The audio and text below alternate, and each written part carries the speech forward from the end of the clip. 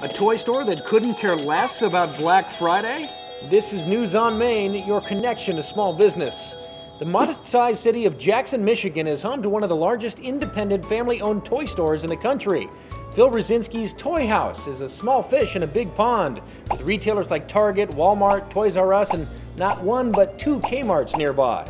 We're the only ones over here with all them over there. The Toy House is a favorite neighborhood destination and has been thriving since 1949 among the big box stores. We're the only ones offering the experience where everybody else is offering kind of the same Me Too, bunch of toys at discount prices. Besides an annual clearance sale, they don't mark down merchandise because it sends the wrong message. It tells the customers prices are negotiable and we're overpriced to begin with. We don't like to be overpriced to begin with. While his independent toy shop doesn't slash prices like the big chains, Phil says they offer something the box stores just can't. The one calling card that I have is the service. When I call customer service, I really say customer experience. It's not just service anymore, it's the whole experience. And so we want to make that experience as fun and memorable as we can. A key component to creating that unforgettable experience is having a good staff.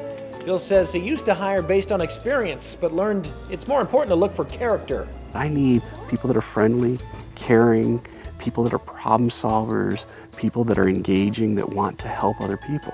And if I get someone that has those character traits, I can teach them everything else. The Toy House uses social media to connect with their customers. Last year, Phil pit two competing toys against each other and had customers vote for their favorite on Facebook. And so here I was using Facebook to do a couple different things. Number one, engage the customer. Number two, get their opinion. I learned so much valuable information about what they did and didn't like on certain toys that makes it easier for our buyers to know what to get. Number three, the customers were selling the toys for me. Phil says he's cautiously optimistic about this holiday season. There isn't that hot, overwhelming toy that's emerging yet, so there isn't that one thing that's going to drive people all over town. And when you don't have that one toy, you want to go to the store that has the most toys. So I'm feeling pretty good about what we have going.